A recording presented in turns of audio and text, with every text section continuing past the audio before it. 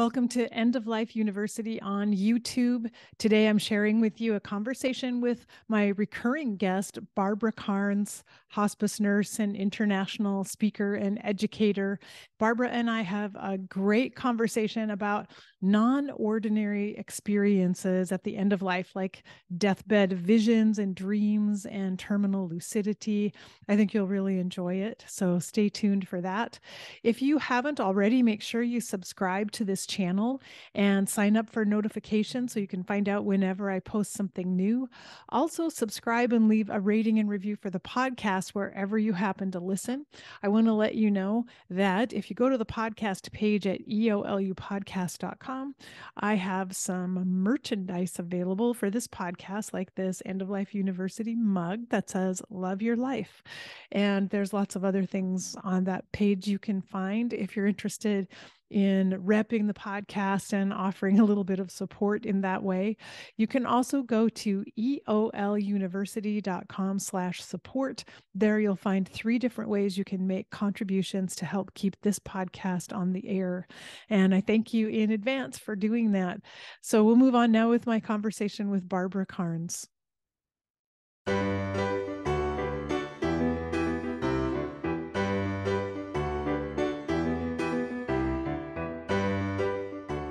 Today, I'm so happy to welcome back my recurring guest, Barbara Karnes. And if you've heard her before, you know all about Barbara's wonderful work. She is a hospice nurse and international speaker and educator. She's the author of the Little Blue Hospice book that everyone in hospice, I'm sure, has seen, called Gone From My Sight. And she actually has 11 or 12 books out there, booklets that are wonderful for grief, for caregivers. And her latest book is By Your Side. Is that correct, Barbara? Okay, I got that right. Which is a book for caregivers all about taking care of a loved one at the end of life. And it's a wonderful resource book for people. And her website is bkbooks.com. So, Barbara, thanks for joining me again today. It's so good to see you. It's always good to be here. We always have such good conversations. So looking forward to it. Yeah, me too. Me too. I love getting into these discussions with you.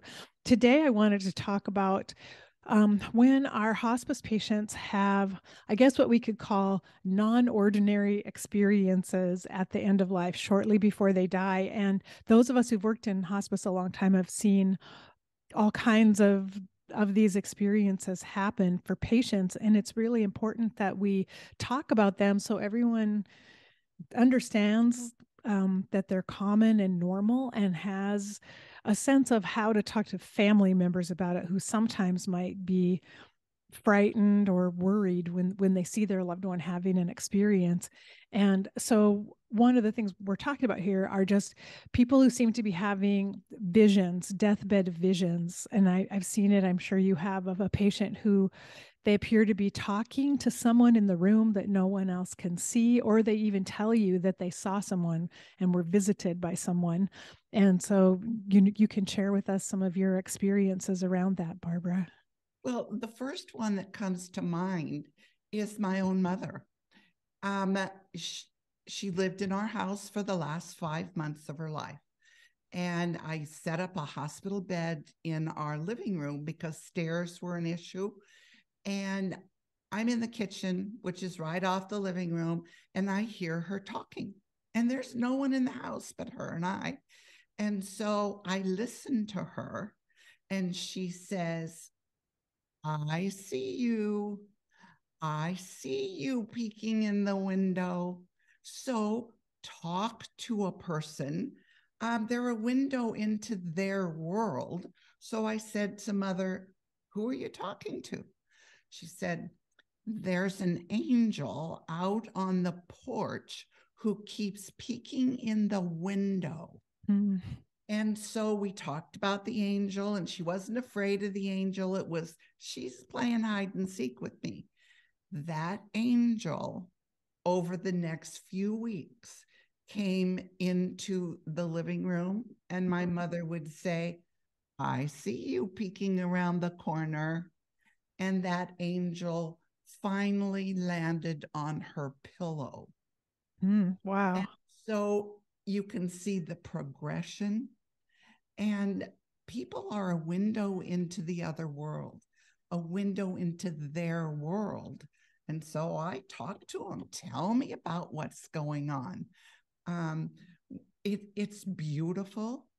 Now, I have to say, sometimes it's scary. Sometimes people are scared. And then again, I'm going to talk to them and try and calm and reassure and support them. I think that's fear. I think that's their fear projected out into what they're experiencing. Mm-hmm. That makes sense. And I've sometimes seen experiences when the patient is very comfortable with what has happened, but family members or even staff are uncomfortable and don't know how to interpret it. And I remember one of our patients who ended up being admitted to a nursing home because he didn't have a full-time caregiver at home. And for the last couple of weeks of his life was in a nursing home where the staff was not as familiar with working with a hospice patient. And the staff found him like every night. He would talk to someone named John who was in his room, and they called me and said, your patient is having hallucinations. We think he's sundowning, and we need an antipsychotic medication for him at night. And I came in to talk to him, and it turns out John was his brother who had died 5 years earlier. And he said, I'm arguing with John right now. And I said, oh, what's that about? What's going on? He said, John wants me to come with him and I'm not ready. And I told him, just back off and stay away. I'll come when I'm ready to come. And so I met with the nursing home staff and talked to them about that and said, this is just a normal experience for people at the end of life. We see it often, because I was really nervous about them trying to give him a medication and then also telling his family, something's wrong with your brother because he's hearing and seeing things that aren't there. So it's so important that we talk about it and normalize it so everyone knows not to overreact or get upset when these things happen. Well, and to not think that something pathological is happening. And people who are not familiar with working with end of life, people, healthcare professionals, that their job is to get people better, then yeah, hallucinations are a whole different thing. But we who work in end of life understand that they're a window into the other world. Nothing bad is happening. Nothing pathological is happening. And that's where our education tools come in, so that we teach the family that Dad's doing what he's supposed to be doing. This is perfectly normal. And his brother's here now. And isn't that wonderful? Yeah. And in those cases, I've read studies that it can be really helpful for family members and their subsequent grief when they recognize, oh, well, maybe this is happening for him. Like there are people coming for him and he's not alone right now. And that's helping the patient feel safer and more comfortable with this process. And it's nice if the family members can just embrace it. Like, isn't this wonderful that our dad doesn't feel alone and he's not frightened. In fact, he's happy about this experience that he's having. Oh, it's so reassuring. I think one of my most, what do I want to say, touching, beautiful, it stayed with me all these years, is I took care of a young woman who died. She had a 2-year-old son, and her mother and father took the boy and raised him. Mom died from AIDS. And it was at a time when we didn't understand. It was in the 80s. We didn't understand. And the little guy was considered a failure to thrive. He was just this beautiful angel looking child. I don't even have words to describe how beautiful he was. So mom dies. Grandma's taking care of the little guy. And I stayed in contact with that family. And at some point, she called me and she said, "We need you now for," I'll make up his name, "we need you now for Billy." Mm. And in that 2-year time frame, the doctors had then diagnosed him not with failure to thrive, but that he was born with HIV. Mm. And so he's now 4 years old and he's dying. And we held him in a bedroom, little bedroom, in a rocking chair in the hours before he died. And he's, we're holding him and his eyes are partially open and he's just laying there. And all of a sudden, he kind of perked up and he opened his eyes wide and he starts looking around the room. It was like he was searching for something. You could just feel he's looking for something. And I thought, it feels like this room is filled with people that I can't see or hear.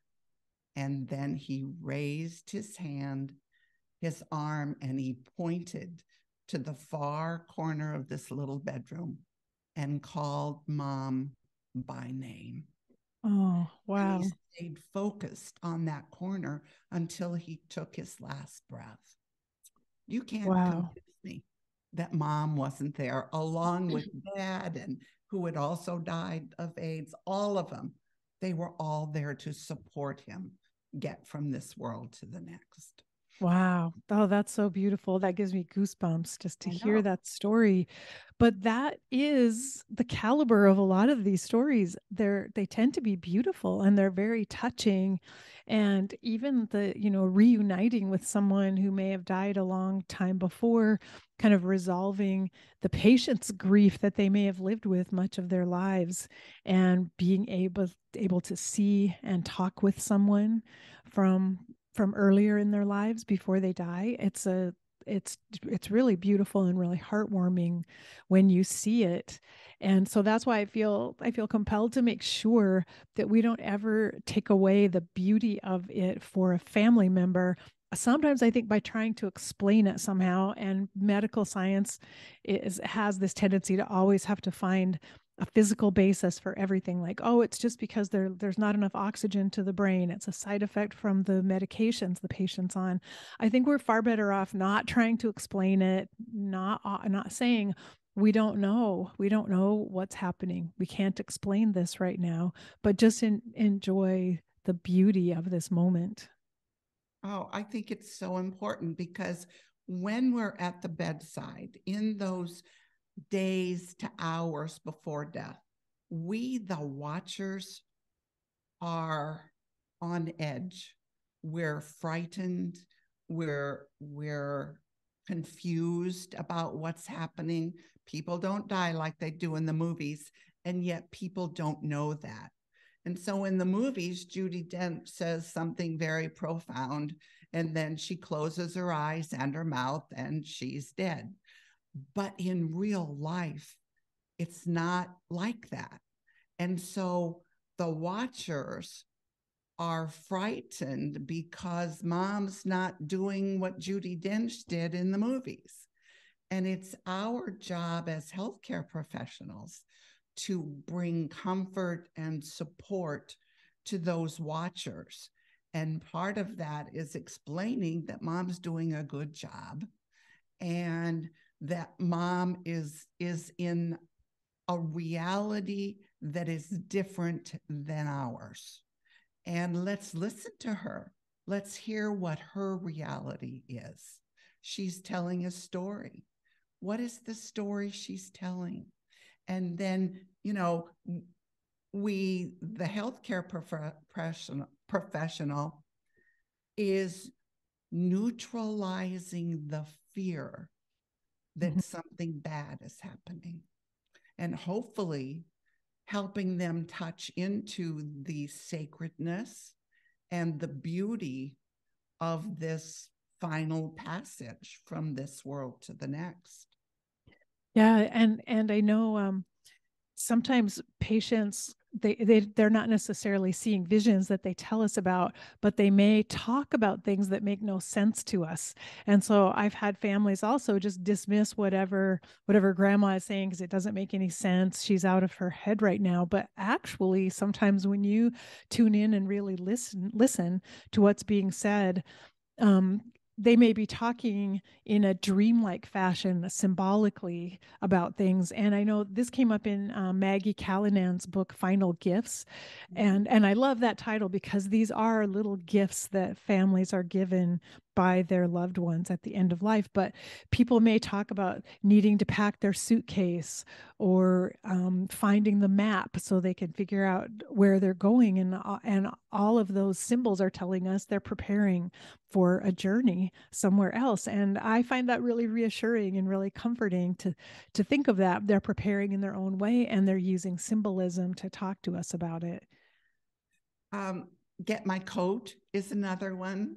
I was on call one night and it's 3:00 in the morning and the family calls and tells me that mom is agitated and she keeps saying, "Get that pregnant woman out of my bed." And she just was, "There is a pregnant woman in my bed and get her out." So I go to the house. If you don't make those calls, then you're going to wake up in the morning and find your patients in the ER. So you roll out of bed at 3:00 in the morning. And I get over there and this woman she's very agitated and she keeps saying there's a pregnant woman in her bed. And she was so agitated that I did get her a medication to relax a little bit. But I started thinking and really looking at her and her room. She had cancer of the liver and her belly was absolutely huge. And if I were up above my bed looking down, I'd have thought there was a pregnant woman in that bed. And I think we have the ability to get out of our body. And I think she was looking and not knowing it was her, but there was a pregnant woman in that bed. Yeah, that makes so much sense. And it reminded me of my mom a day or so before she died. I had plans to go out for dinner. I was her caregiver, and two of her friends who hadn't seen her for a while said they would come and sit with her while I ate dinner. So that day I cleaned up my mom's room because company was coming over and straightened everything and picked things up. And then when I got home from dinner and her friends were there, they were really upset with me. And they said, "What did you do with your mother's box?" And I said, "What?" And they said, "Your mother is looking for a box that she said she keeps in her bed. And it's not there. She can't find it anywhere. And she said that you cleaned up and you must have done something with it." And I said, "No, there's no box. There's no box. I didn't do anything with it." Her friends were literally, they were upset with me because they thought, "Why are you hiding it from your mother? She needs it." And I was trying to explain to them, sometimes people, they have ideas or they're seeing things or perceiving things that aren't real. And I said, "There's no box. There has not been a box in her bed." And I didn't take it away and I didn't move it, but they were perceiving it very literally. And I think that happens oftentimes. Things don't make sense to us, but there's something symbolic about it. And in my mom's case, I never was quite sure what she meant by that or what she was talking about. Maybe it was the idea of packing something, though, important things she wanted to take with her. Probably packing her memories, packing her bags to go on a trip. Yeah. Yeah. It's all symbolic. And sometimes we can translate the symbols, and other times we just have to say, boy, I don't know what she meant, but it was something. Yeah.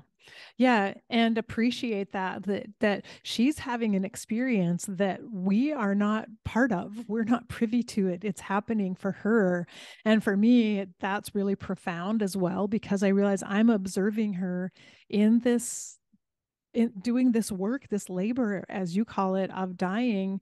And it's an experience I can't really perceive what's happening. I don't really know. I'm only looking from the outside.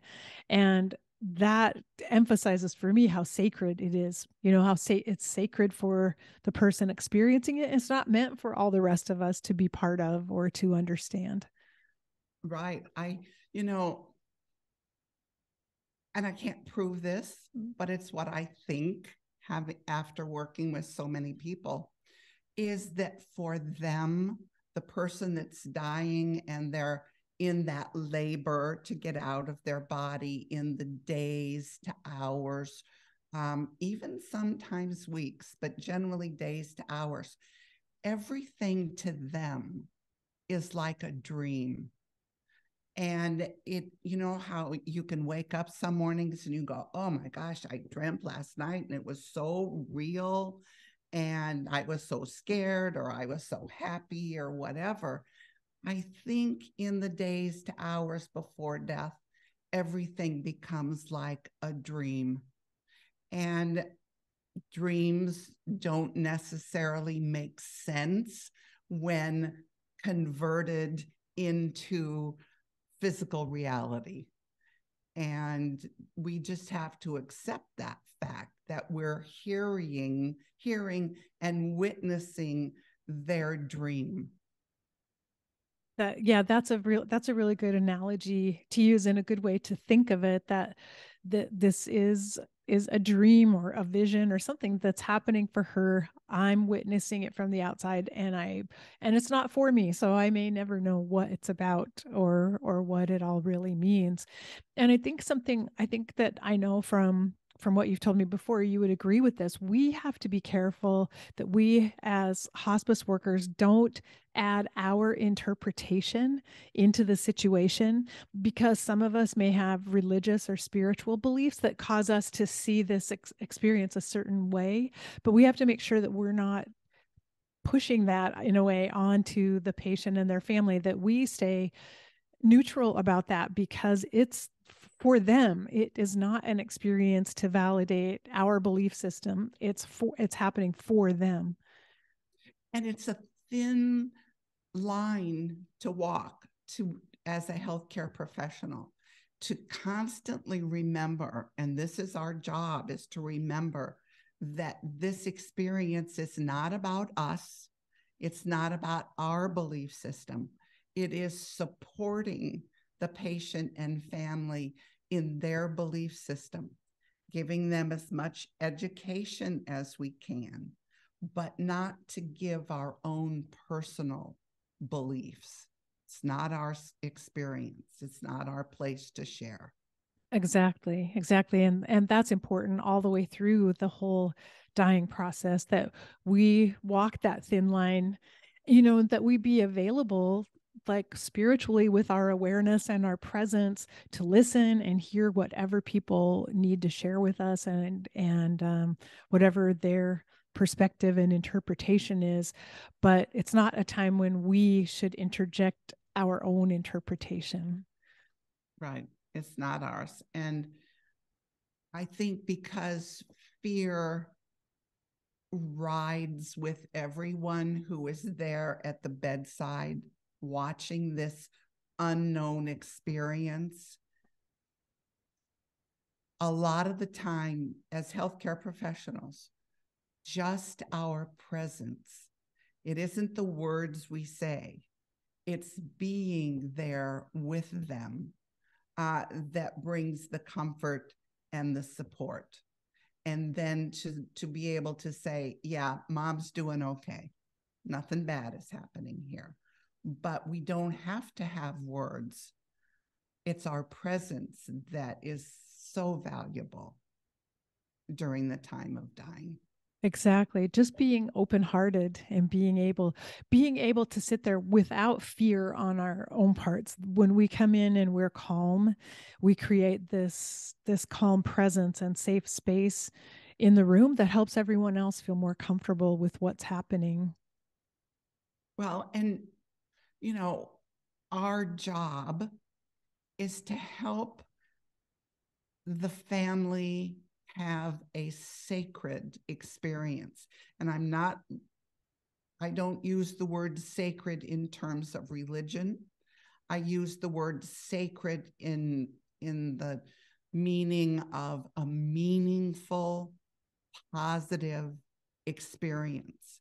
And they will carry that sacred experience as a memory with them forever. And that to me is our main job. The death is the goal, and everything that we do works up to that moment of death. And then our relationship then becomes more distant gradually during the time of grief. Yes, yeah. I think I probably shared this story with you before about my own mom. Like when it was time for my mom to die, she'd been very spiritual all of her life, and she had had a lot of spiritual experiences she had told me about. So I really expected like this is going to be amazing when she's dying. Like she's going to tell me things, she's going to see things, my dad's going to come for her, she's going to describe all this to me. I was just there ready and waiting to listen in to all these visions I thought she would have and all these things she would say. And after, like, in the last, I think, day and a half of her life, the only thing she said to me was, I want onion rings. And I was so disappointed. Like, I thought this was going to be some like amazing, mind-blowing experience. And she's asking for onion rings. I was disappointed at first, but then I talked to someone else about it who said, well, who's to say onion rings weren't part of her vision and her spiritual experience or whatever was happening for her at that time. And like I can't judge that. I don't know. It had to do with onion rings. I did remember later that when she was a teenager, she worked as a car hop at a little drive-in, and she got to have a free meal after her shift. And I remember her telling me onion rings were her favorite thing.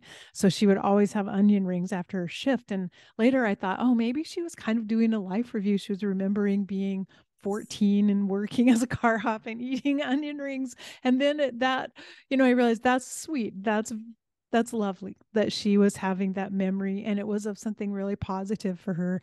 And so my fault, my attachment that I thought there would be something profound and miraculous, but It's a great story because I do believe that we do a life review. I mean, we think about months before that. Once you've been told that you can't be fixed, you start thinking about your life.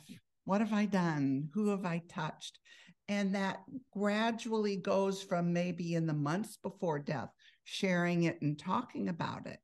But I think it also, as we get closer to death, goes into our being, an unconscious level, where we're doing a life review. Who have I done? It's like life is a billion-piece jigsaw puzzle, and we're trying to put all those puzzle pieces together to show us who we are. And I love that you came to terms with the onion rings, because that makes so much sense to me, that was a part of her life and she's processing, and that little piece of the puzzle kind of got yeah.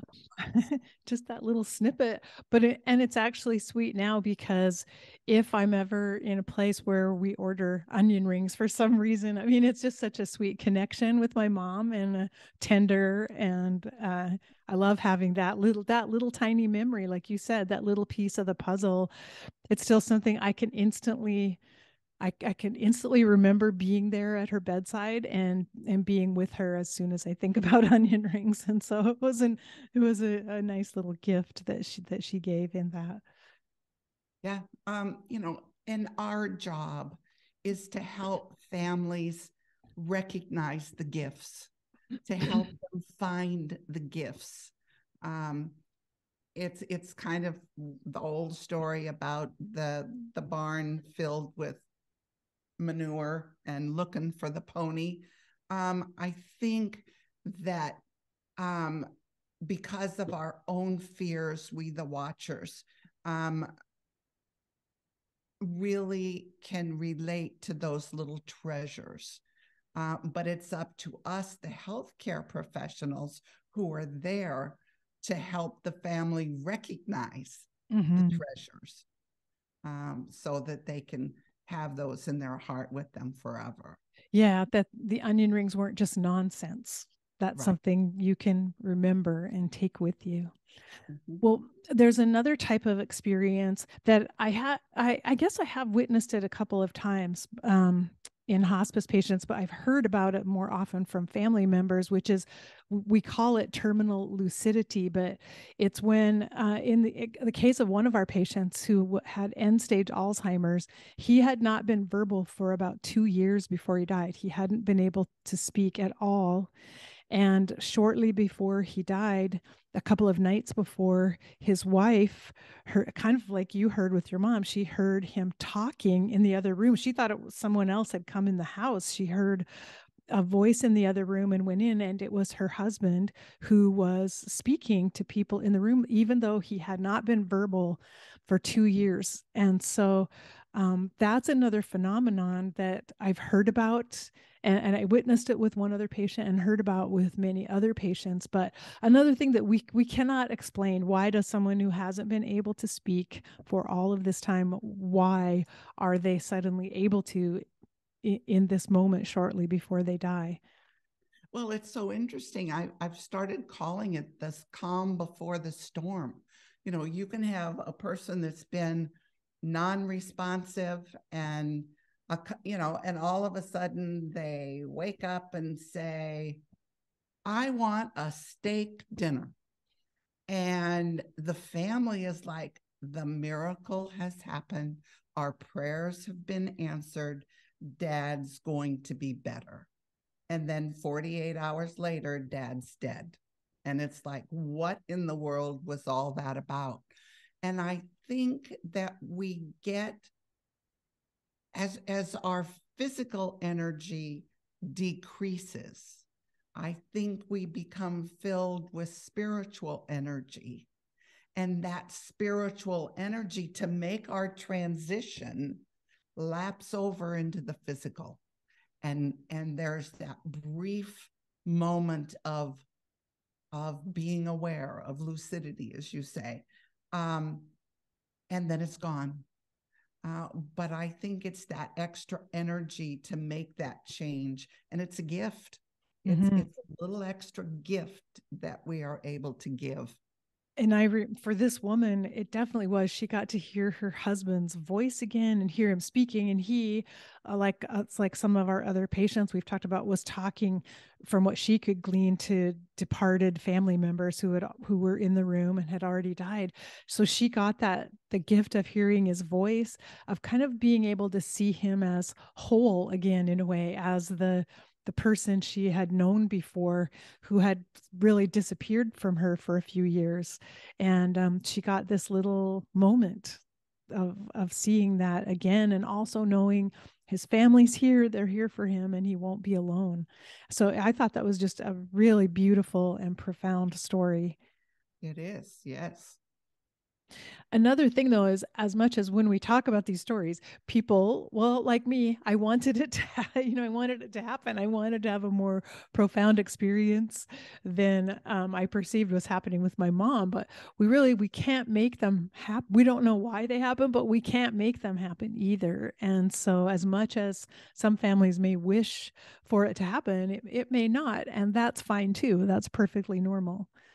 Well, and we just have to keep remembering, it's not our story. it's not about us.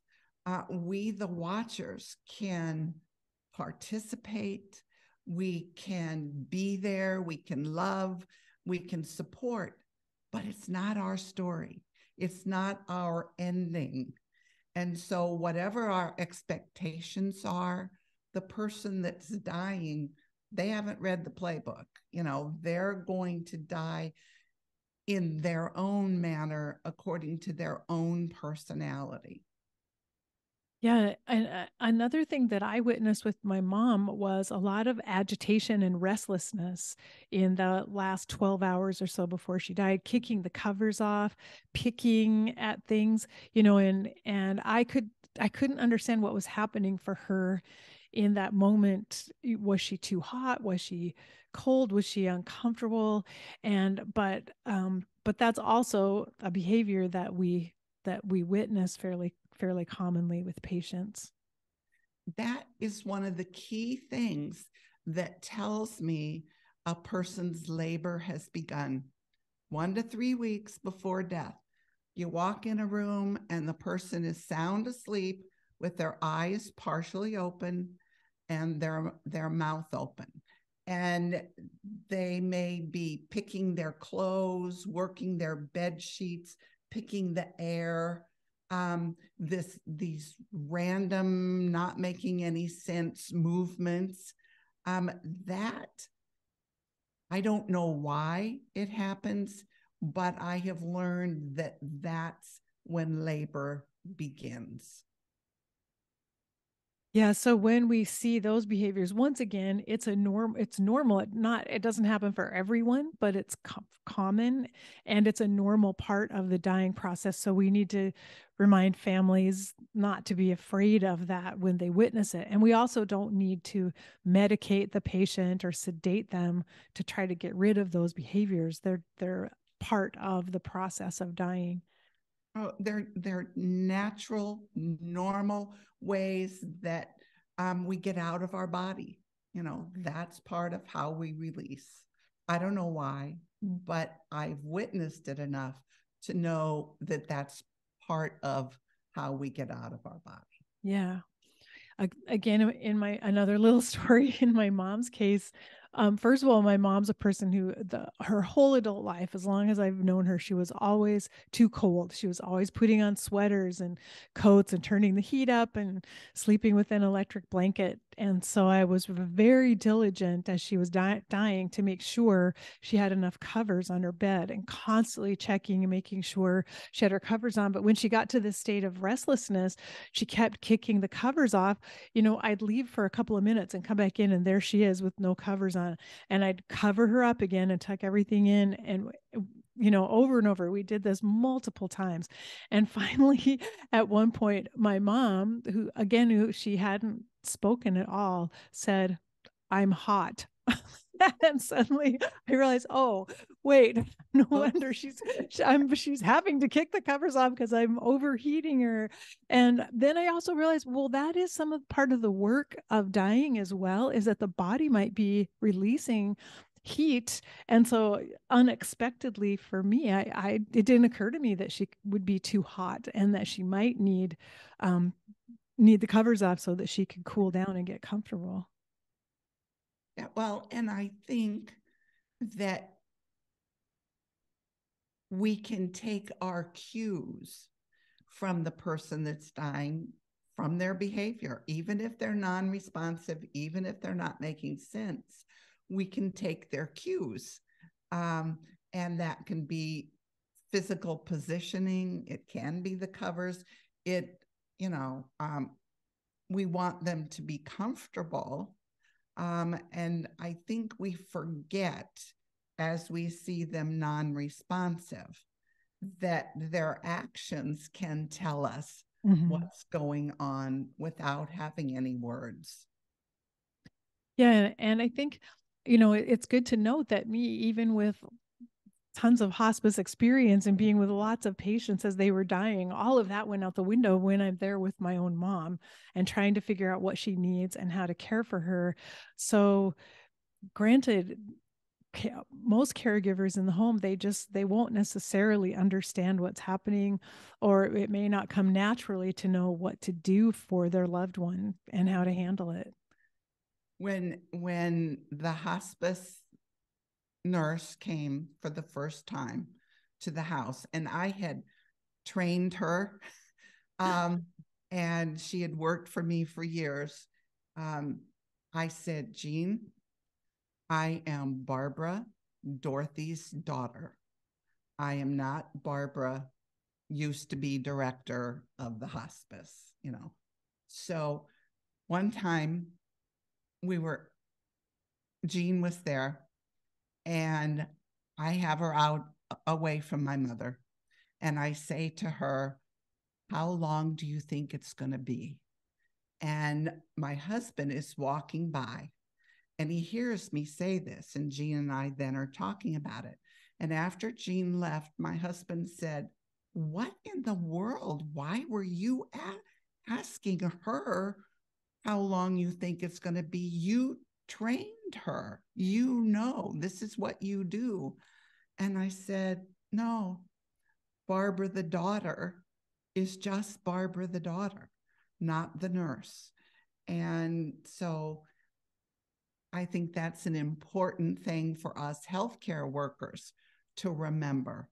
When it's personal, it isn't about our knowledge. It's about our heart and our emotions that we're dealing with. And so I think we should have support to guide us through, no matter how much we know. Yeah, I remember my mom's hospice. They knew, that I worked in hospice, and kind of said, you probably don't even want the social worker or the chaplain to stop in because you are, all this. You don't need us. And I desperately wanted them to come. I wanted all the support I could get. Send everybody in. Give us a volunteer. I want everybody. I need support, because taking care of your own loved one is completely different than taking care of a patient that you barely know. Oh, absolutely. I've got time. Okay. Mother and I had an off and on relationship. It's how people's relationships are. So one day we had a disagreement, and I thought to myself, I don't love her. I don't know when I stopped, but I don't love her. And I was so devastated with this. I called the hospice social worker, and Diane said, I will be right over.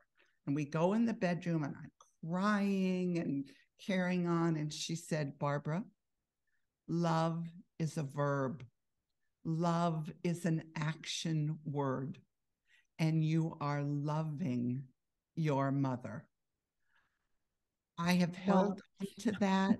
That was just such an amazing gift. I will also say the gift is that by the time my mother died, I did love her as a noun. And probably our best 5 months in our whole life was those 5 months while she was in my home dying. Yeah, that touches my heart, because I had a similar experience in a way, though I only took care of my mom for 5 days before she died, but they were amazing days where we covered a lot of territory, even without talking about it. I think in terms of forgiving each other for things that had happened in the past.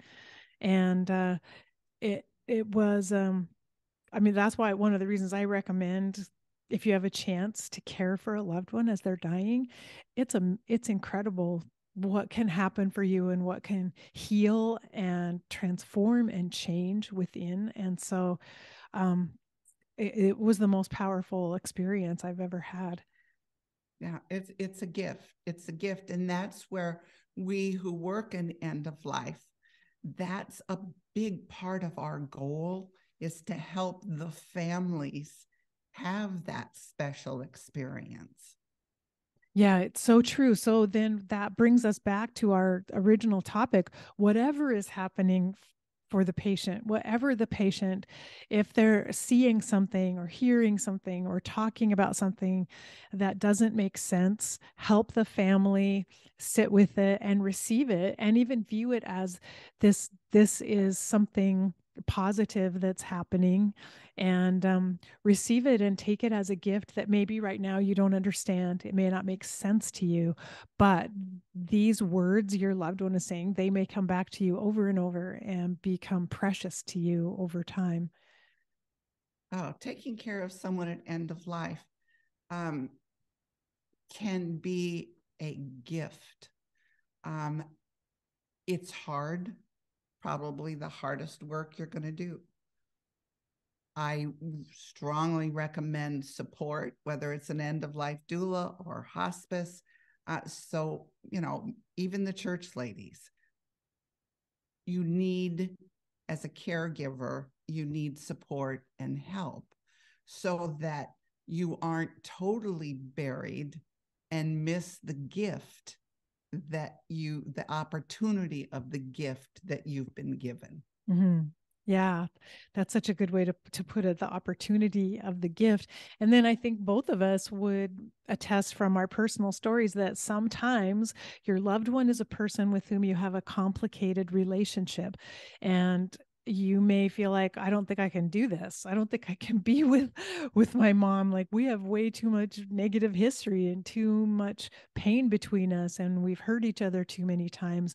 But I found being willing to be with her and to try to give her what she needed in spite of anything that had happened in the past, it changed everything and it transformed everything. So don't imagine that there's someone that you couldn't possibly provide care for, because um, if you're being called to do it because it's what is coming up and what's happening for you, I personally say don't shy away from it if you're able to go and able to help and be there.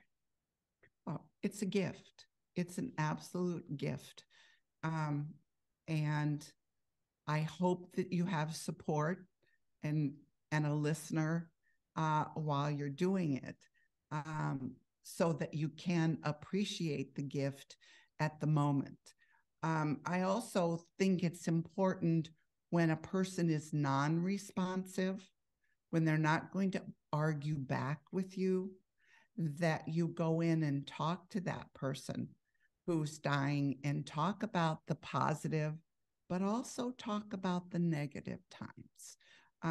That is healing for us who stay here on this earth, but it's also healing for the person that's dying because they're processing their life. And do it when they're non-responsive, because it's easier than someone who's going to yell at you.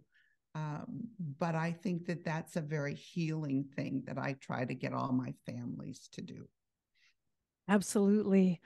And we, what we believe at least is that hearing is the last of the senses to go, and that recognize your loved one most likely can hear you. And that if you need healing over something that's happened in the past, your loved one probably does too.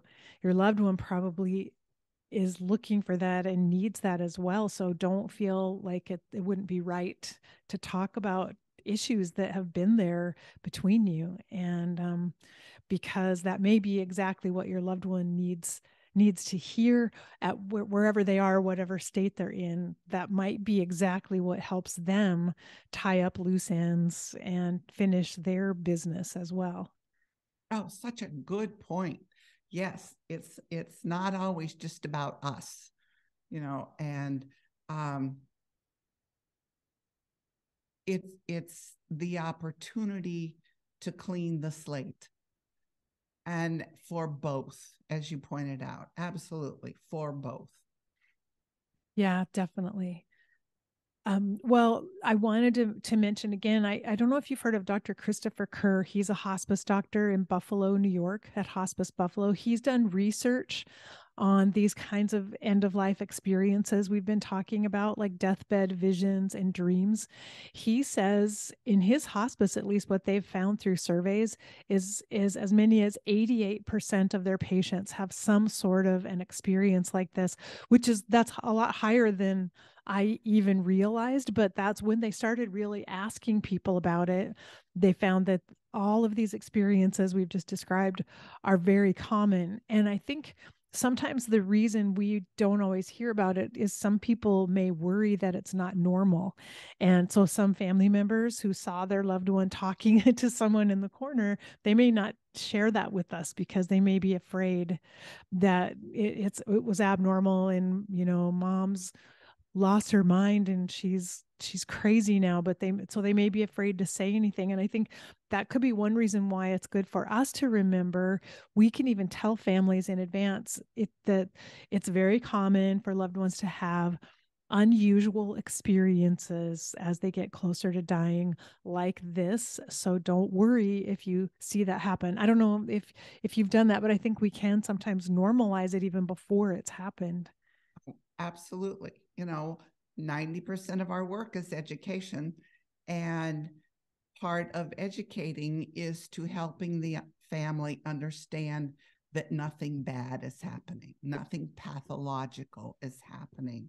And so, as part of our teaching, I think it's really important to say, dad may talk, he may say things that don't make any sense or talk to.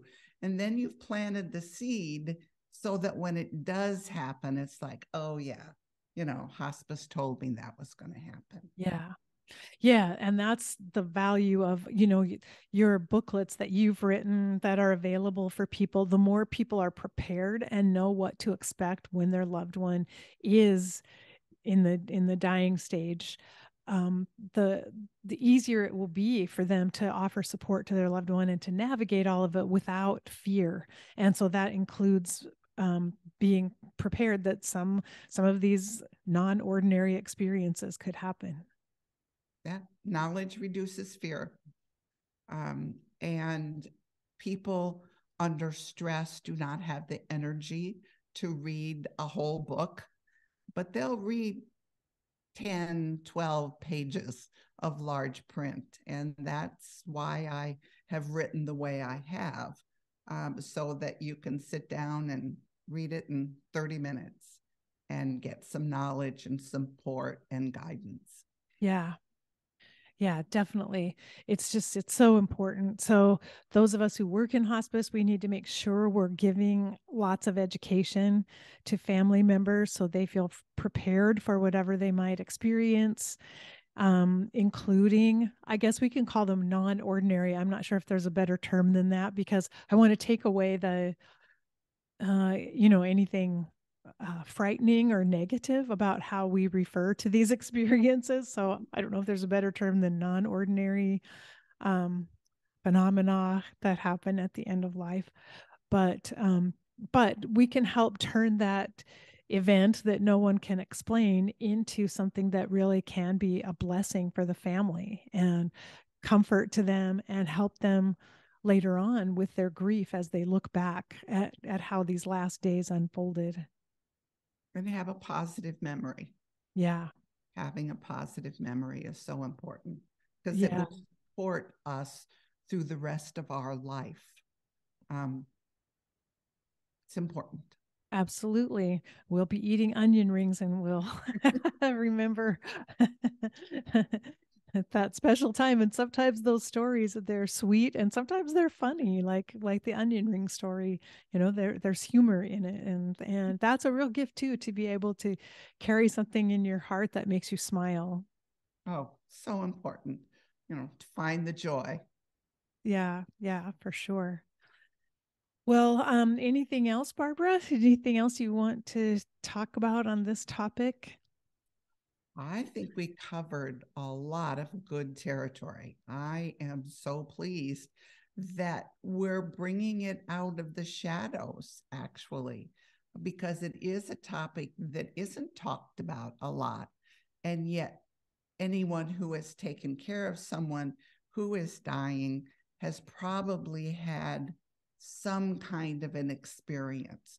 So I hope that by us talking about it, they can then look back and go, oh, yeah, mom did that too. And it was okay. And it's okay to remember we can't really explain these experiences, and that's all right too, even though as healthcare providers we think we should always have an answer. And it's okay to say no one knows for sure why they happen, but we know that they're common and they're not a sign that anything is wrong. Everything's okay. I think that's the very best way to explain it. Take yourself out of feeling like you somehow have to come up with some explanation that will make sense to the family of why it's happening. It's okay to just say, we don't know. We don't know why this happens. But it happens, and it But happens a lot. yes, yes, definitely. That's perfect.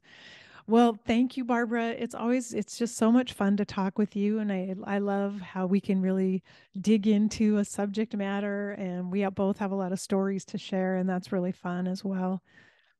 I really appreciate our relationship and our getting together. And you're right, we can just talk about just about anything. And it's fun. I enjoy it, and we'll do it again.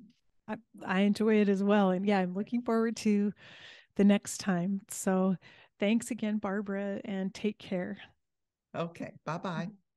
I hope you enjoyed that conversation with Barbara Karnes. I love talking to Barbara. I'm sure it shows. We always have a wonderful time together and dig into lots of stories from our hospice days. So I hope you found it valuable as well. Be sure and tell other people about this content if you think someone else might benefit from listening. And as I said, subscribe and leave ratings and reviews for the podcast. That will make a big difference. So thanks again for tuning in. And I'll be back next week with another little video for you. So until then, take care.